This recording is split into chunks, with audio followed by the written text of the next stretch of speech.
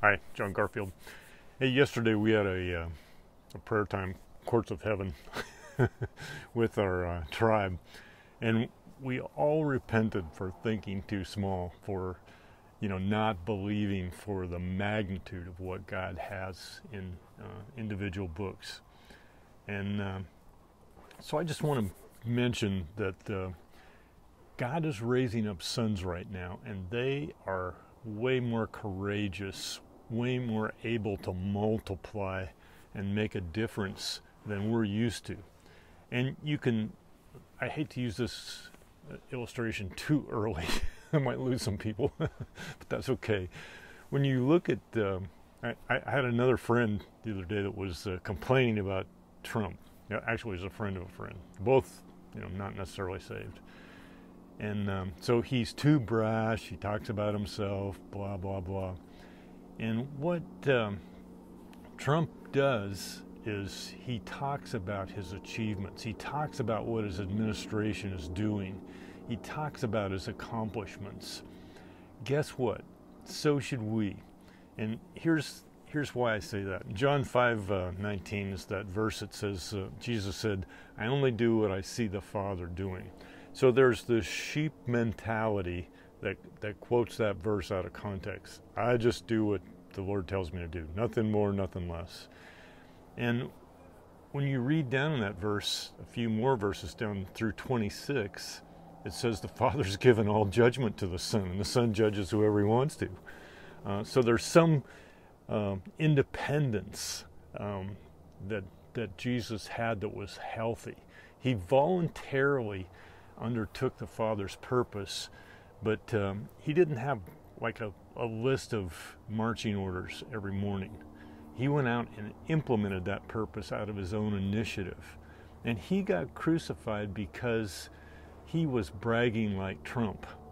He said he was the Son of God. And the Jews understand that better than we do. They understood that he was claiming to be God, which is exactly who he was. He was Emmanuel, God with us. That's who Jesus is. So in John 5:26 says, "For just as the Father has life in himself, even so he gave to the Son also to have life in himself. And he gave him authority to execute judgment because he is the Son of Man." So I want to suggest that we are supposed to have life in ourselves. And that's one of the things that people are running from is, I just want to be a servant. I just want to do what God tells me to do. I just want to be obedient. And that's not a son. Sons take initiative. They're not afraid to fail. They're not afraid to try. They're not afraid to be successful. They do implement the Father's purpose, but they do it in a realm of their own initiative. So 2 Corinthians 3:17. It was a little cold out here this morning. For August, it's supposed to be hot, but it's not. The Lord is that Spirit, and where the Spirit of the Lord is, there is freedom.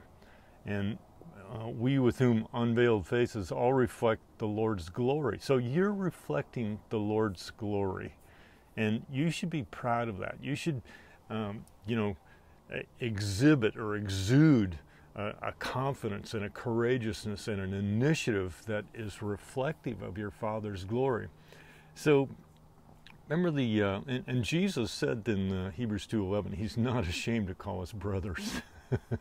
Okay, so the Father's, he's saying he's the Son of God, which means he is God, and then he's calling us brothers, which gets confusing theologically, but I'm just saying the error or the adjustment in the spirit that's being made right now is the Father is gathering sons to himself. He's raising up sons that all creation has been waiting for. They make huge differences in society. This is not just something to be preached or prophesied. It's something to be done. And the other thing I want to mention to you is just out of Matthew 25. It's the parable of the talents. And remember, there was 5 talents and 2 talents and 1 talent, and the one guy buried his talents, and God got mad at him. And the guys that had 5 talents, they told the Lord, told the master, they multiplied their talents. And he said, I'll give you, 10 cities. I'll give you, if you multiplied your 2 talents, I'll give you, 5 cities. And he's saying that in the Spirit to us right now. If you will, he left the talents, the master left. On their own, they went out and multiplied the talents. They had life in themselves to do that. And that's what sons carry right now, this ability to multiply talents. That's the anointing that's on Trump. And it's the most remarkable thing in the kingdom right now that God has elevated this Cyrus or this son to be an example of what spirituality really looks like. And lots of people are offended by it, they're running from it, they disclaim it, they distance themselves from it, but that's what sons look like in this hour. So the father said to the guy that buried his talents, so you knew that I harvest where I have not sown, and I gather where I have not scattered seed. You knew that. And I want to suggest that you and I should know it too, that the Father doesn't do everything. He says, ask the Lord of the harvest to send forth laborers. And that's what the world is waiting for right now, is sons to volunteer and say, I understand the Father's purpose, and I'm going to bring it to earth. I'm going to speak life into it on earth, and I'm going to make it happen. That's what sons do. That's the hour that we're in right now. Do not be ashamed of President Trump. Be like him. Multiply. Do great things and talk about them.